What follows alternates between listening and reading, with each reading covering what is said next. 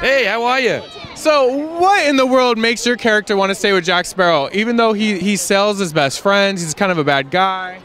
Well, I am determined, Mr. Gibbs is determined to make him do the right thing because he knows inside there's an honorable man.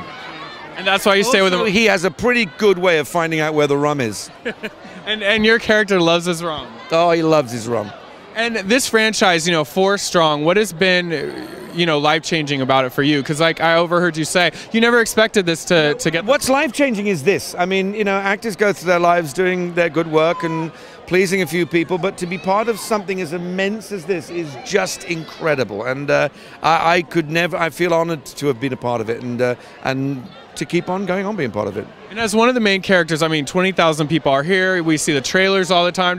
How do you react when you know that you're a part of this thing that is just a phenomenon? What I usually think is, I'm not in this trailer very much. I think there are a couple of more shots they could put in.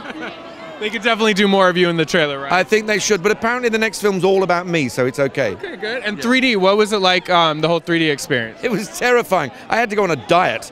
I thought, there's really no way of getting out of this one. Do you know what I mean?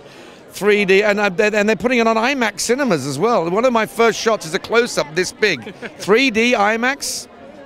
Well, you know what? You look great. We love you in the film, and congratulations. Thanks a lot, man. All right. Good to meet you.